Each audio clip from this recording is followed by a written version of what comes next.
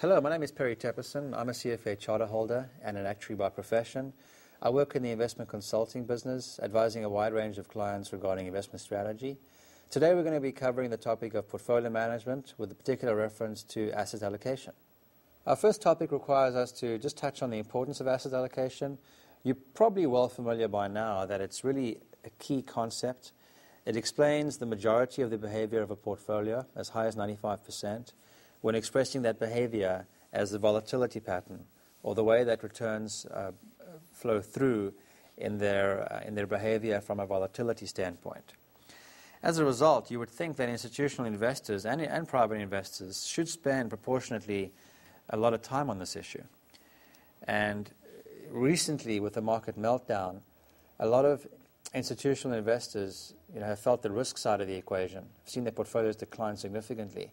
And they're always in a rush to say, well, do we have a problem with our managers? Should we be firing some managers and hiring other managers? Well, the real truth of it is that they probably took on more risk than they should have from an asset allocation perspective, and most of their negative performance is likely driven by their exposure to riskier stocks, riskier assets like equities. Now, in terms of the optimal mix, how is that set? Well, there are various steps that are involved. First is a good understanding of what the investor's objectives are. For example, the investor may need to achieve a certain nominal rate of return, a certain hurdle return. Assumptions need to be set regarding expected mean returns, variability or risk, and correlations between the various asset classes. The next step would be to analyze the portfolios, plot the portfolios, and create the efficient frontier from the less risky to the more risky securities. Plot the investor's utility function, utility being a function of the expected return less a risk penalty. And you'll recall from previous readings earlier in the program that increased utility is derived from moving northwesterly, higher return and less risk, and looking for the intersection of the indifference curve with the efficient frontier to find the optimal portfolio at that point of intersection. The next topic requires us to look at return factor models, and you'll recall that the capital asset pricing model is simply one example of a return factor model. In general, the return factor model looks like this. The rate of return is a function of the impact of various factors and the sensitivity to those factors multiplied by the expected return or risk premium from that factor, summed over all factors, where you could have n factors in theory, with a non-factor, an error term, at the back end, which may in fact be the value added, the unexpected value added from the investment manager. What is required here is that the error terms, the correlation of the error terms is 0. So the error terms are uncorrelated with the values of the factors. That and that are uncorrelated. There is no influence between the error terms and the individual factors. There needs to be a high level of explainability from the model, with the lowest number of beta factors. So the model needs to be sort of simple and powerful and robust. It explains a lot of the behavior of the return. In addition, for any two portfolios, you want the error terms to be uncorrelated, completely uncorrelated. That's return factor models in a general sense. How do we use these in terms of asset allocation? At the asset class level, return factor models look as follows. The return is a function of the number of asset classes, the exposure to those asset classes, the beta, and the return driven off those individual asset classes. And the error term in this case is the manager's value added. The various asset classes for this to work have to explain a high level of R squared or a high level of the behavior or variability of the overall returns. So the model has to be pretty powerful in its explanatory nature. High levels of R squared are typically taken to mean 0.85 or more. It must be possible to measure these exposures, the betas, and it also must be possible to measure the overall return on the portfolio. So that in a nutshell is how you might use factor models, essentially just a weighted average of the individual asset classes, with the beta factor being the exposure to those various asset classes and the manager's value added sort of popping up at the end to explain overall return. Now, the steps in the asset allocation process are both macro and micro. On the macro side, capital markets are analyzed, expectations are derived, which might be modeled in a Monte Carlo way, Monte Carlo simulations. These models should be fixed in nature. The expectations might change, but the actual modeling architecture should be stable. What will pop out of these models are the usual sort of return and risk and correlation data. On a personal level, an analysis is made of an investor's assets, liabilities, and surplus level, assets minus liabilities. A risk tolerance function should also be part of the process. And just like the architecture of the economic model is fixed, so should the architecture of the risk tolerance function be fixed. Risk preferences can vary.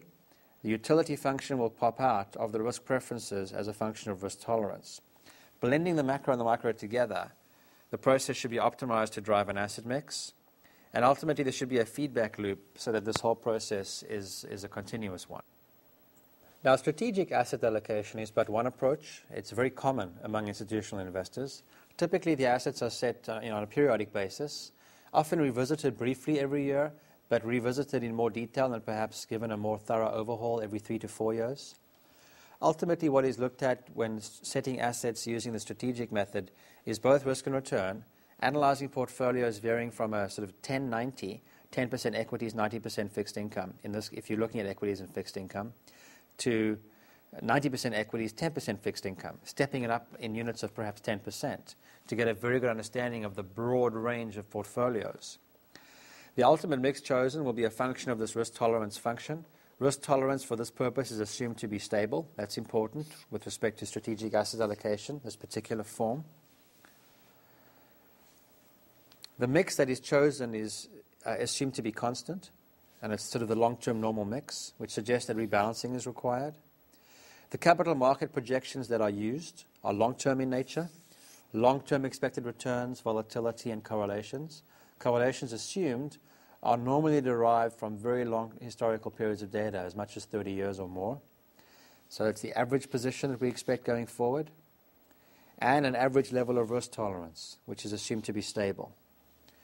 And that's very commonly how, for example, pension plans set their own asset mix, using strategic and long-term asset allocation with stable economic assumptions and stable long-term economic assumptions, and also average levels of risk tolerance. The next part requires us to consider the different kinds of strategies, and we'll start by looking at strategic, which is the one we've just been speaking about. Under strategic asset allocation, risk tolerance is constant, as we discussed, and market expectations are constant. The logical outcome is that rebalancing is an important part of the process, which incurs transaction costs, and the performance of this strategy depends on market behavior and the rebalancing rule. Obviously, if you're rebalancing back in a rising market and a market that continues to rise, that strategy wouldn't behave as well as if you didn't rebalance, because you're taking money off the table as the asset classes run. In that respect, strategic asset allocation is contrarian in nature, in that assets are sold high, sell high, buy low. Number 2 in the series of 4 is integrated asset allocation. Previously, we saw with strategic asset allocation, now we're covering integrated, we saw with strategic that both risk tolerance and capital market expectations were both constant. In the case of integrated, it's the exact opposite. Risk tolerance changes with wealth, and capital market expectations are assumed to be dynamic and changing. This leads to a feedback loop. The market expectations that are used on an ongoing basis are current ones, and they're fed into the optimizer. This obviously leads to a high level of trading, much high level of turnover, and the transaction costs that arise may actually exceed the benefits, particularly if conditions change quickly and the response to those conditions is suboptimal. So integrated is very much think feedback loop, using the information out of the economy in a dynamic fashion and looking at potential changes in risk tolerance also in a dynamic fashion. Coming up to number 3 now, tactical asset allocation. Here's where things get interesting. Risk tolerance under tactical is constant, but capital market expectations are allowed to change. So what the tactical asset allocators try to do is take advantage of inefficiencies in the market based on their perception. Deal with these changing conditions in the market. Obviously, the performance of the tactical managers depends critically on the ability of the manager to time the market correctly.